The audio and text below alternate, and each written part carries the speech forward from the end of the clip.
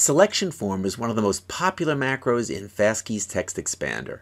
Instead of using static text, it allows you to dynamically select one of the predefined choices from the list. Certainly one of the most powerful automation tools available. This is my text template, and you see there are parts which change each time I use it. I'll locate the cursor at the correct place and select Selection Form macro from the menu. I'll give it a name and a short description. Then I'll type a list of choices into the selections field, one per line.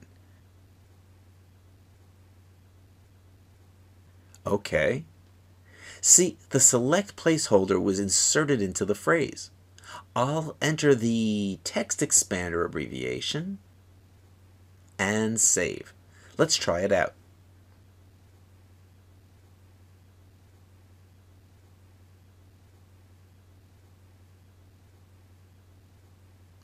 This was very simple, but now let's see which other options are available. The fun part is that you're able to choose from many different types of selection controls. Let's try them out. We have used the ListBox first. DropDownList is the next option. I can select this preview menu to see how it looks. You could choose this type when your selection list is longer and want to save some screen space. ComboBox is the same as DropDownList, but in addition, it allows the entering of custom text instead of making a selection.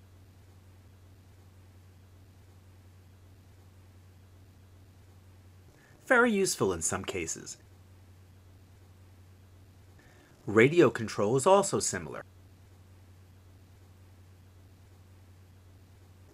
As others, it allows one selection.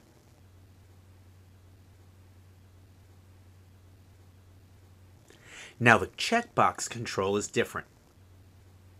Checkboxes are used when the user may select more than one entry. That's why I'm able to set the delimiters. This is the text that appears between the selections. The default is a comma and the word and. It'll look something like this.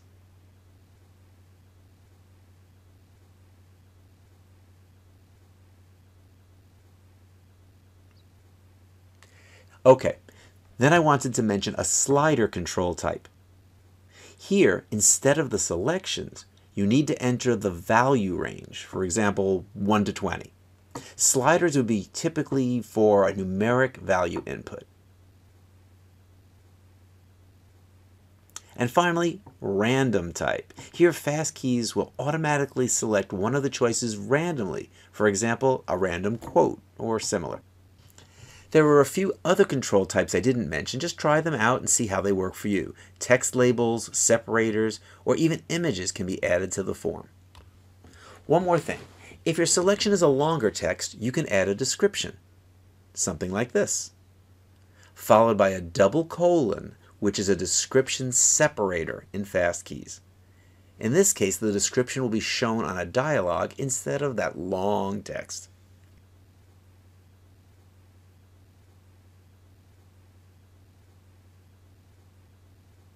Here you may wish to enable the Remember Last Input option.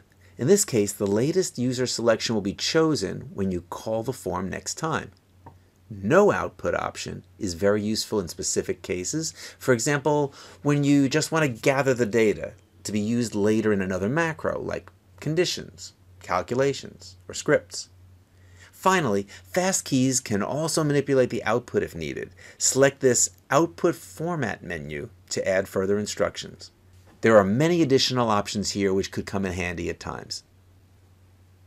To change the general appearance, open Preferences, Appearance. Here you can set the colors and fonts for your selection forms. You could come up with something like this. I hope you liked this tutorial. Please check FastKeys from the links below and subscribe so you don't miss future content. Thanks so much for that. And if you're looking for some improvement in your public speaking skills, I love to bring that to you through publicdynamics.com. Check that out. Thanks so much, and we'll catch you in the next one.